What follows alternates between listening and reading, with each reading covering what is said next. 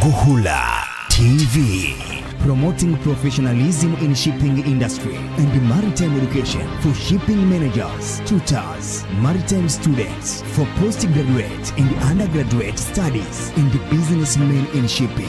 Guhula TV. Ninataka tubadilishane mawazo kitaaluma, sio kiushabiki, kitaaluma.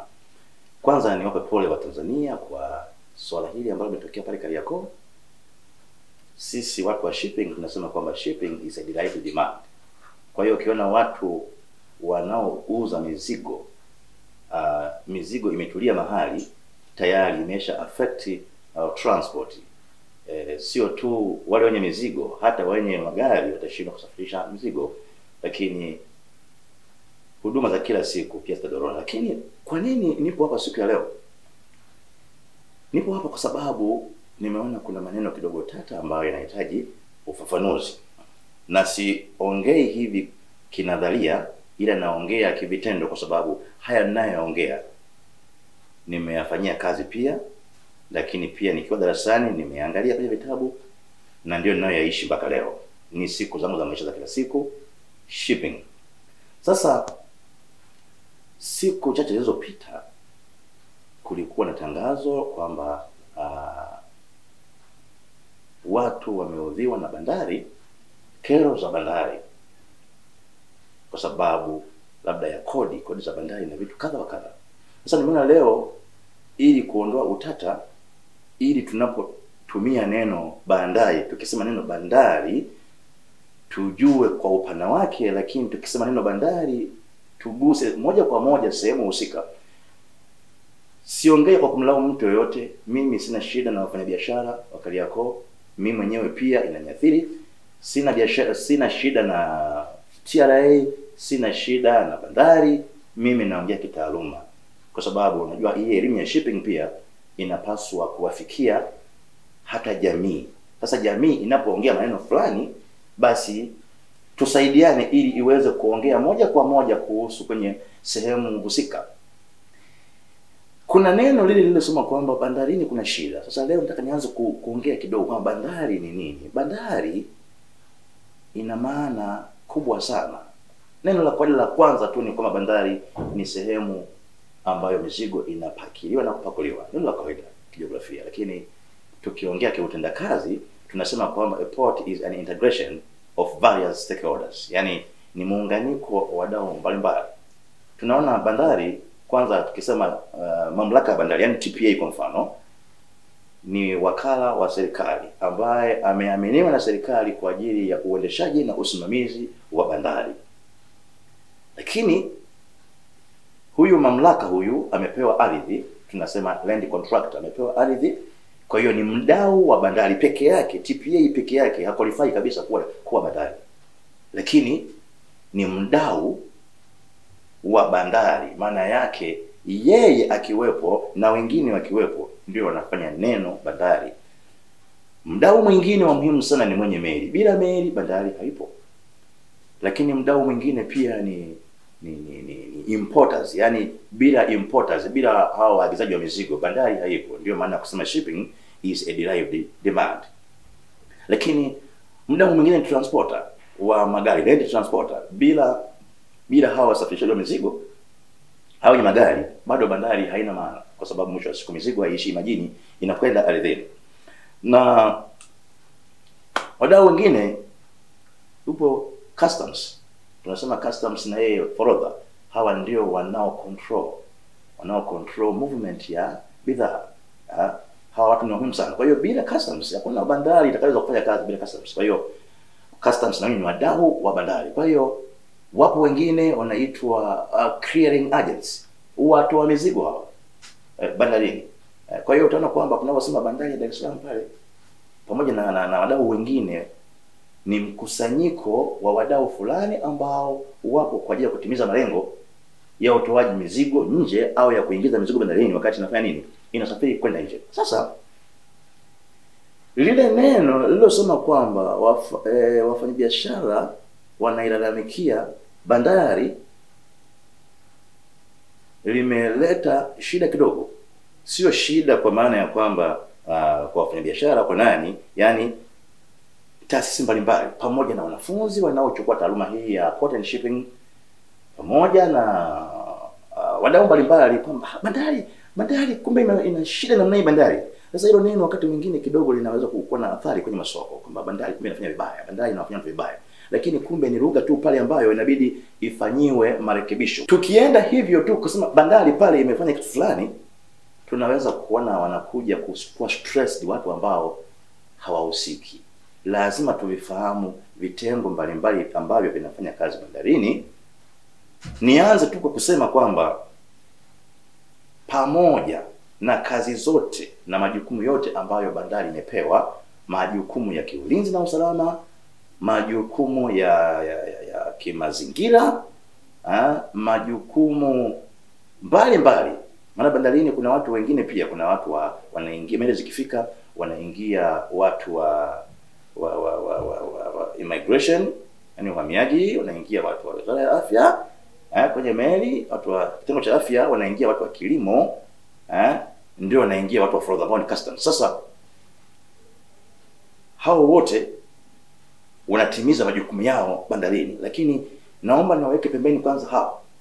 Niongelee bandari, majukumu ya bandari, yani wale watu wa yule agent, hasa yule wakala wa serikali ambayo ni Tanzania Ports Authority. Bandarini anafanya nini?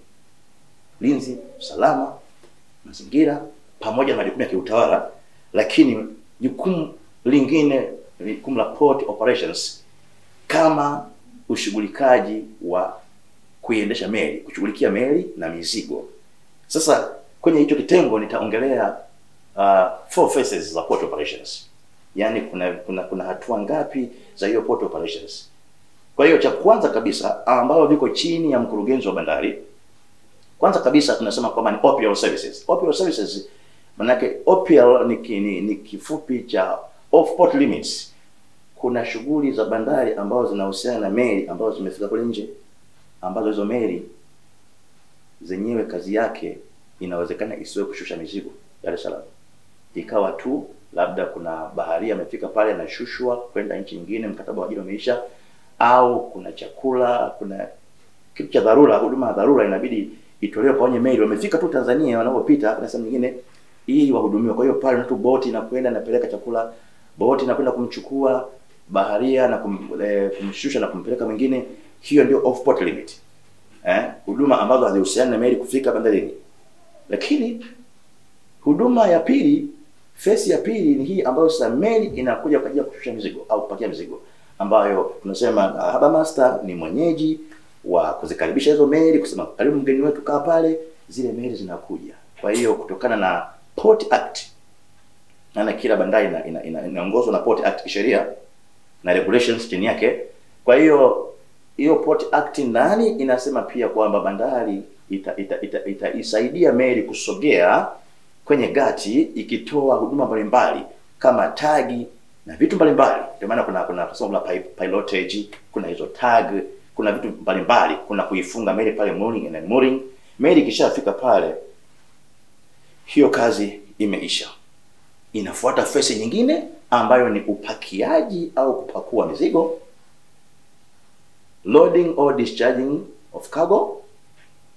Halafu mizigo ikishashushwa pale, tunaingia phase nyingine ambayo inaitwa logistics network au distribution. Maana yake baada ya mizigo kushuka hapo, ni lazima bandari pia ishughulike na kupeleka mzigo mbele. Either mzigo unakaa kwenye lori au kwenye truck na kwenda kwa mteja, au mzigo huo unasogezwa sehemu ya kuhifadhia au ya housing, au unakaa tu kama makontena nakaa kwenye yadi, kama mafuta yanatoka kwenda kwenye matenki. Hii ni kazi ya bandari, kwa sababu ina lile eneo, lina space ambayo mzigo umekaa hapo. Lakini sasa inawezekana pia bado mzigo ukatoka kwa reli au kwa barabara au kwa njia nyingine. Zote hizo ni kazi za bandari. Kuna kitengo cha pili. Kitengo cha pili ambacho ni customs. Customs ni Forodha hapa. Hawa nao wako bandarini. Kama nilivyosema mwanzoni, bandari haiwezi kufanya kazi bila kitengo cha forodha, kwa sababu hao ndio watu maalum kwa ajili ya control of goods, control of movement of goods. Meli ikifika, kwanza wanaingia kwenye meli, watu wa customs au forodha wanaangalia endapo ile meli imechukua mzigo sawa sawa na ule ambao kwenye manifest umekuwa declared na shipping agent. Lakini pia lazima waangalie mizigo inayofika Tanzania kama ni mizigo ile ambayo imeruhusiwa. Hawawezi watu kuleta korosho nchini hapa wakati na sisi tuna korosho Mtwara. Kwa hiyo tutaua kilimo cha mikorosho kule Mtwara na kuharibu biashara zetu. Kwa hiyo customs pia wamesaidia sana katika protect domestic industries. Kazi yao ni njema mno. Mizigo yote inakuwa under customs control baada ya kushuka, ili kuiangalia mizigo kwanza kama imefika yenyewe, lakini imefika kwa idadi sahihi, ili serikali iweze kufanya tathmini, kwa sababu mwisho wa siku nataka import duty tuone kiasi ambacho kimelipiwa kwenye kodi kama kinafanana. Baada ya hapo customs yao wanaruhusu mzigo uondoke wakishirikiana na mawakala wa forodha, clearing and forwarding agents. Kuna mkanganyiko hasa kwa jamii. Kwa hiyo nimesema hivyo ili wakati yeyote akisema bandarini kuna shida, awe makini kusema kabisa kwamba shida ipo sehemu gani. Je, ni sehemu ya usalama, ulinzi na usalama? Je, ni sehemu ya mazingira? Ni watu gani hawa? Watu wa customs? Ni watu gani? Watu wa afya? Ni watu gani? Watu wa kilimo? Au wale immigration? Bandarini kuna shida, tunateseka, si kuna kodi. Watu moja kwa moja wameenda kuangalia TPA kama TPA kwenye kitengo cha operations, cargo operations. Hii inaleta shida kwa sababu tusipokuwa makini hatutaweza kuyatenganisha majukumu ya mkurugenzi mkuu wa bandari na majukumu ya kamishna mkuu wa TRA. Lakini bandari ni sehemu ipi? Tukienda hivyo, siku ya kwanza tukisema tuna shida na mizigo bandarini, lakini sehemu ambayo tunaomba sisi watusaidie pale bandarini ni kitengo cha forodha, moja kwa moja unaona kwamba wakurugenzi au watendakazi wa upande mmoja umeweka kwa salama. Vinginevyo tu ukisema bandarini, moja kwa moja inaweza kuharibu sifa ya mtu ambaye si. Kumbuka nimesema kwamba sisemi mimi namlaumu mfanyabiashara au namlaumu TRA au bandari, hapana. Mimi nataka tu hii elimu iweze kufika mpaka kwa wafanyabiashara wetu, mpaka mtaani, kwamba neno bandari ni pana. Lakini neno la pili ambalo linawaka kasi kutokana maelezo haya, mtu anasema kwamba kodi za bandarini ni kubwa sana. Na mtu anasema kwamba mimi nimelipa kodi, yani kodi bandari wamenitesa kweli kweli, kwa sababu anaona mizigo inatokea bandarini kutoka nje. Lakini kumbe neno kodi na lenyewe lina ukakasi wake. Neno kodi nafikiri vema tungesema tozo za bandarini, tukiwa tuna maana kwamba tozo za bandarini zimegawanyika kwa sehemu mbalimbali. Kwa sababu neno tozo natumika sehemu nyingi. Unaweza kuwa barabarani huko ukapigwa faini na askari kwa sababu umevunja sheria ya barabarani, unasema tozo. Labda TBS wamesema ulipie kitu fulani, hao watu wamekutoza, sio kodi, wamekutoza. Labda watu wa mazingira wamekuona umetupa takataka mahali, wanasema ulipe, ile ni tozo. Ni tozo ziko nyingi tu. Tozo, lakini unaposema kodi tayari hapo tunamjua moja kwa moja tunazungumza na TRA, kwa sababu na yeye ni taasisi iliyo chini ya Wizara ya Fedha kwa ajili ya kukusanya kodi kwa maendeleo ya taifa. Neno kodi tena ukisema bandari, kodi za bandarini, hili ni neno ambalo limetumika kwa wafanyabiashara mara nyingi. Wadau kama hao clearing and forwarding agents au transporters wengine hawana shida. Lakini shida ipo kwa sisi wafanyabiashara, kwamba tunafikiri kila tozo inayotoka bandarini kule yote inaitwa kodi. Kwa hiyo moja kwa moja tutasikia kodi za bandarini. Naomba niseme kwamba bandarini pia kuna mgawanyiko wa tozo. Ziko tozo zinazoingia moja kwa moja forodha, yani customs, ambazo ziko chini ya mkurugenzi mkuu wa TRA, lakini ziko tozo ambazo ziko upande huu wa TPA. Sasa tozo ya kwanza ambayo moja kwa moja inamhusu TPA ni Steve Doring charges, ni hela ambazo zinahusiana na kushusha au kupakia mzigo, ambazo mara nyingi zinalipwa bandarini na wakala wa meli kwa niaba ya mwenye mizigo. Lakini zingine zinaitwa nini? Handling charges. Handling tunasema shore handling charges ni tozo ambazo zinalipwa bandarini kutokana na movement ya mzigo, baada ya kushusha kutoka pale ulipo kwenda sehemu nyingine. Kama container limeshuka chini, basi inabidi reach staker ilichukue pale kulipeleka kwenye stacking area, ni lazima gharama pale TPA inaingia. Kwa hiyo ni shore handling. Lakini pia kuna wharfage charges. Wharfage charges kwa Tanzania zamani ilikuwa inalipwa inatoza bandari, lakini baadaye sijajua nini kilitokea kwenye mamlaka, wakasema basi na zenyewe ziende kwa akusanye TRA. Na wharfage imetokana na neno wafu. Wafu ni lile eneo ambalo mizigo inakaa kule bandarini na ofisi mbalimbali, ndio wafu. Kwa hiyo wafu lile eneo liko ndani ya bandari, lakini serikali kama kwamba akusanye customs, akusanye TRA. Kwa hiyo kwa sasa hivi pesa ambayo tunasema kwamba labda kama mamlaka ya TPA, mamlaka yani TPA maana yake Tanzania Ports Authority, au mamlaka ya bandari inakusanya mostly ni handling, cargo handling hii ndio ambayo, au shore handling hii ndio ambayo inasomeka kwa jina la bandari, tukitoa na zile Steve Doring charges na hizo marine bills kwa mwenye meli kwa ajili ya matumizi ya meli. Sasa neno kodi sasa, ile kodi ni hizo kodi zingine ambazo labda ni import duty, excise duty, hela zingine ambazo Forodha wanazipokea kwa ajili ya kazi zao. Labda bandarini huko tunaweza kuongeza na storage ambayo sio income. Basically storage charges sio income ya bandari, sio income kabisa. Storage ni fine, ni penalty kwa mtu ambaye mzigo wake umekaa muda mrefu bandarini. Kwa hiyo basi nimeona kwamba isije tena katokea siku nyingine tena kwamba sasa hivi tumesema bandari ina shida, lakini kumbe ni kitengo cha Forodha ina shida yake. Kwa hiyo ni vema tukiaddress moja kwa moja kama ikiwa ndio hapo. Lakini pia kwenye kodi, neno kodi tujue kabisa pale TRA bandarini zote haziitwi kodi, zina majina mbalimbali. Tukisema shore handling, tukisema Steve Doring charges, tukisema hizo storage bandarini, tukisema hasa kodi sasa ndio hizo import duty, excise duty na vitu mbalimbali viko upande wa TRA kwenye kitengo cha customs. Nimeona kwamba niweze kuweka ufafanuzi huu kwa malengo mazuri kabisa ya kulisaidia taifa, ili siku nyingine tusije tukazua taharuki, kwa sababu taharuki imekuwa ni kubwa kwamba bwana bandarini kule bandari mnafanya urasimu gani bandarini, mna shida gani? Kumbe wateja wana maana kitengo kingine kabisa ambacho kinahusika labda na ukaguzi wa mizigo pamoja na utozaji wa hizo kodi. Ndugu Mtanzania nisikiliza, najua elimu haina mwisho.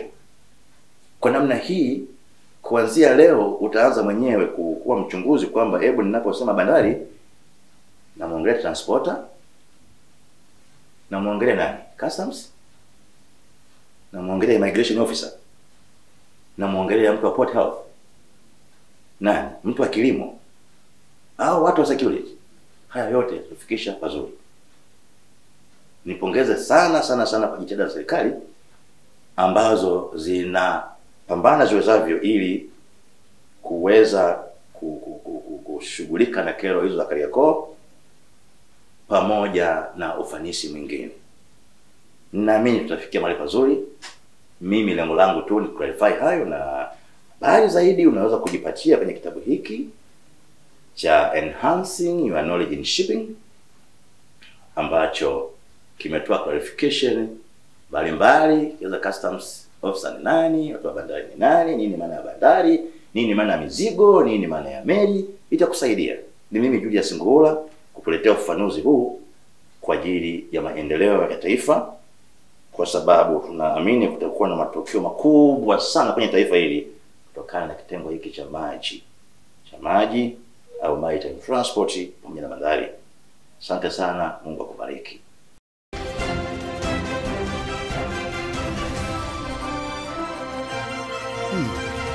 Nguhula TV.